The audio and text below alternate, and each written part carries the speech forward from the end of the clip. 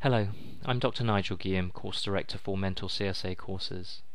I've been involved in delivering postgraduate medical education, specifically the MRCGP, since 2002. I work as a GP trainer in North West London, and I'm also a Programme Director for the St Mary's scheme, which is part of the London Deanery. I work also as a lecturer in general practice and senior OSCE examiner for King's College School of Medicine. What follows is a synopsis of a presentation that I give my own trainees and those who attend the course on how to approach the CSA. Further resources and information can be found on the website at the end of this presentation, but for now I do hope you find it useful and helpful in your preparation. So let's start with the definition of the purpose of the CSA, an assessment of a doctor's ability to integrate and apply appropriate clinical, professional, communication and practical skills in general practice. But what does this actually entail, and how do you encompass it when preparing for the CSA? One of the biggest challenges that my own trainees come to me with is that they can't see the CSA as real because it's an exam situation, and they get very nervous. And then nervous anxiety takes over. Indeed, I see this a lot. What happens when we're nervous? Well, what happens is that we start adopting rigid consultation behaviours. We ask questions out of context. They don't seem real, they don't indeed feel real. They feel wooden and synthetic and generic, and that simply will not work in the CSA. What you're being assessed on here is whether it appears real, whether you appear real, and whether this is what you would really do in real life general practice. Indeed, anywhere in the country. However, this is not typical general practice, because in typical general practice you have the luxury of running over 10 minutes, you don't necessarily have to have an outcome at the end, and you can always have that golden minute of silence if you wish. However, the CSA is a costly exam. Each minute that you're in there costs you about £12 or so you need to make cost-effective use of your time if you're simply going to stay quiet and expect to get lots of responses to questions such as tell me more, any other symptoms, what were your expectations from this consultation today, asked out of context. I'm afraid to say you're going to be sorely disappointed. This is about having a focused consultation, not just a chat. It's not enough just to be nice, you have to have structure with that. The analogy is the consultation as a journey. You are the driver, the patient is the passenger, and together you will share that journey, but ultimately the responsibility of the driving will rest upon you. So is the CSA a tick box exercise? Absolutely not, I'm afraid to say. There are simply just no ticks for asking ideas, concerns and expectations out of context, or indeed, do you smoke, do you drink, who lives with you at home, what do you do for work, if it's got nothing to actually do with the case at all. And if you think about it, if these were just simple generic questions that you could ask of any case and expect to get points, then there would be no challenge of doing the CSA at all. The challenge here is about building this into your consultations so that you take a fluent psychosocial history. How is this actually affecting you? Is it affecting you at work? Is it affecting you at home? So that you understand the narrative behind the patient. And also elicitation of the health belief in a fluent way. It's difficult when you're nervous. You're trying to solve the problem, engage the patient, but ultimately it has to feel real. Because if it doesn't feel real, you won't in fact be able to pass. So the CSA, I'm afraid, doesn't actually look like this. You don't have a nice, smiley examiner who's happy to give you your examination findings if you simply ask for them. Then the invisible man, the invisible woman. In fact, the only person that really matters is the patient. So don't look to the examiner for acknowledgement, because you might be sorely disappointed. Just get on and focus on the patient, as you would do in everyday life. A few practicalities. You have 13 patients, 10 minutes each, and 2 minutes break in between. There's also a break halfway through. All the cases will be marked, and as a general rule of thumb, you stay put and everyone comes to see you. You've got all the notes to start off with, and typically this will just be a name and an age. Each case is marked by a different examiner as they rotate with their patients. It is 10 minutes and 10 minutes only. At least 3 cases will require physical examination, but as a general rule of thumb, anything physical that presents, even if it's a follow-up, will require physical examination, and this will encompass in fact about 6 to 7 cases in the CSA. So how are cases selected? Well, in fact, if you look at any case, it's going to be mapped to a particular aspect of your curriculum. You're going to have physical cases, of course, but you'll also have cases that cover ethical areas as well. However, primarily it's the third column that you're being assessed on, which is your management of how to deal with the uncertain.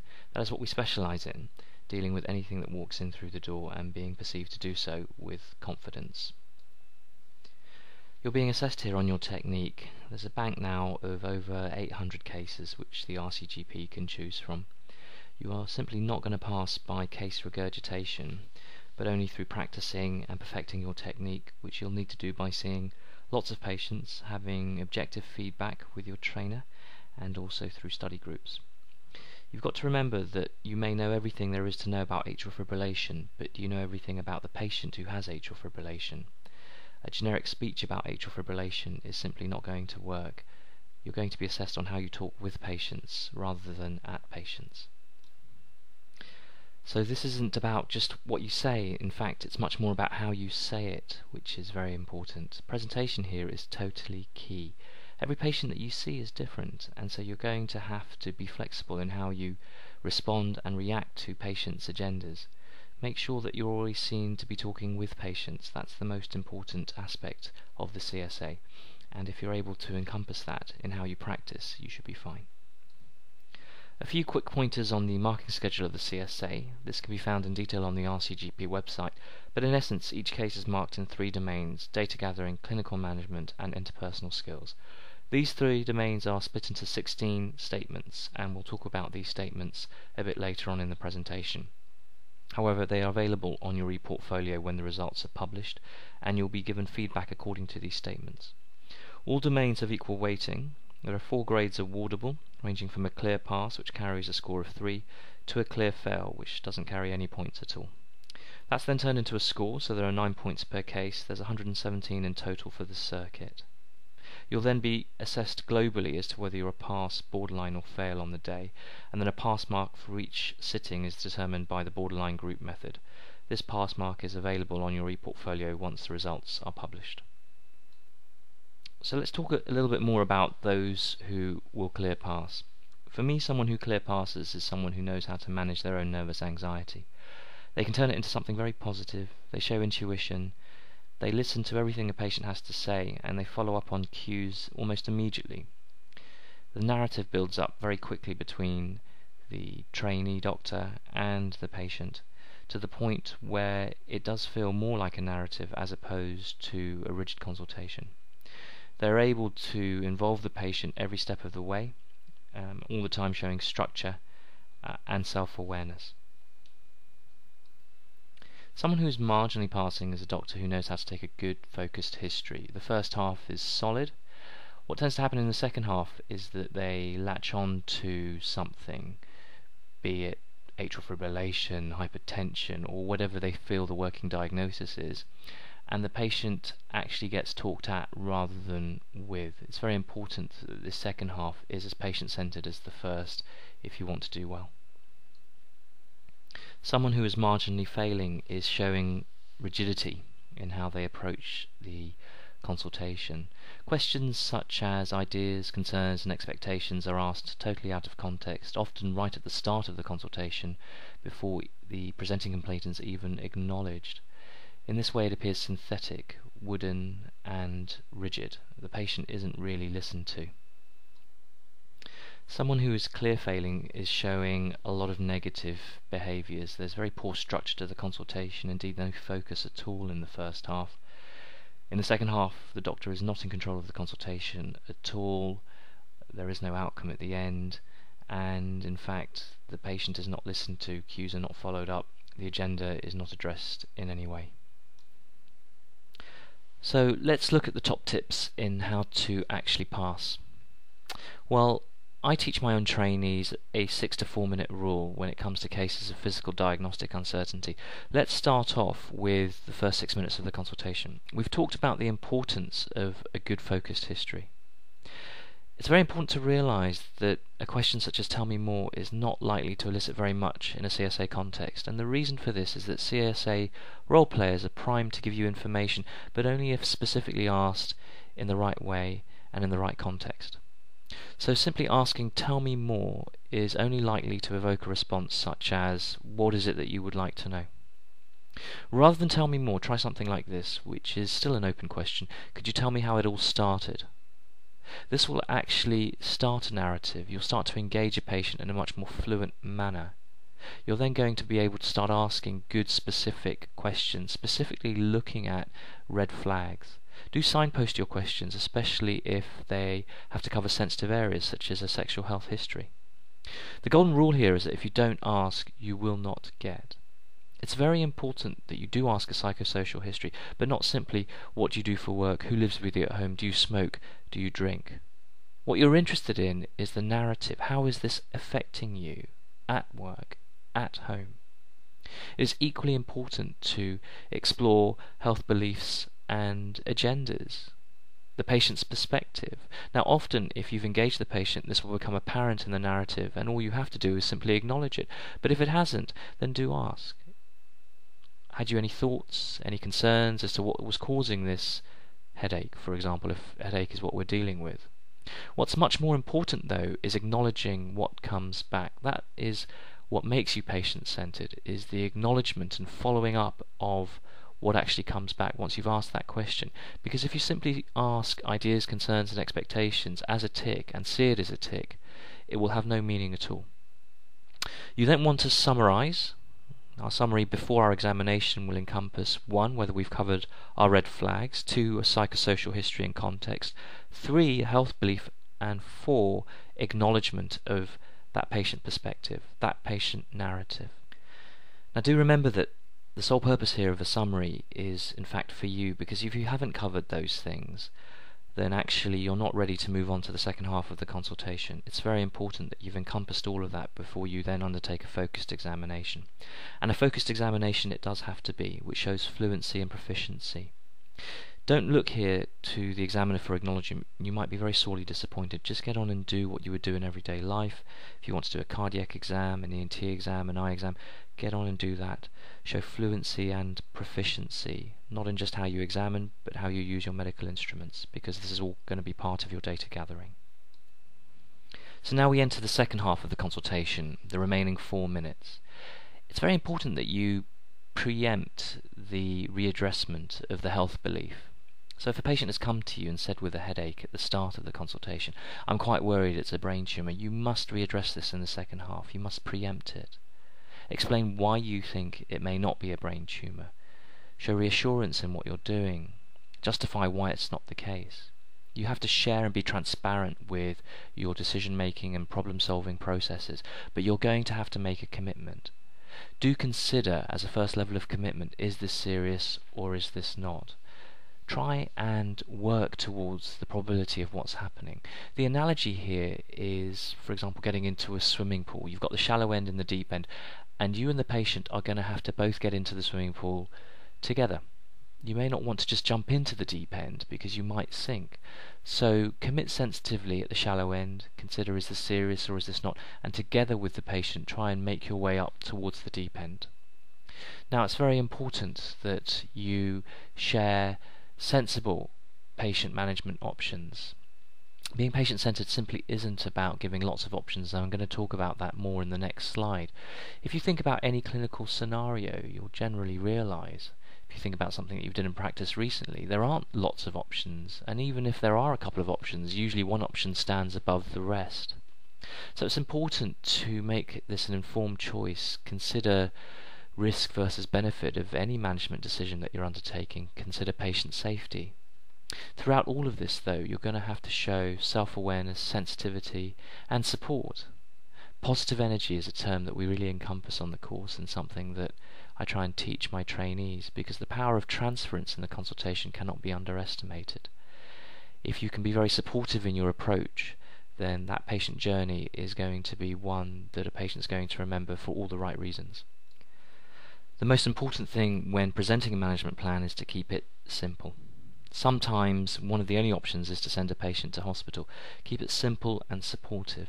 If you're going to keep it in primary care, always remember to follow it up, always remember to safety net it, and do leave yourself enough time in the CSA to undertake that.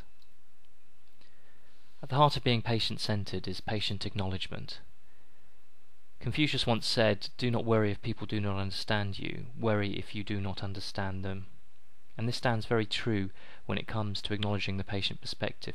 If you're simply asking the question but not actually appreciating what comes back, not showing sincerity and self-awareness, then you won't be patient-centered. You won't appear to have acknowledged the patient's perspective, and you won't have established the rapport that you need to move on in the consultation.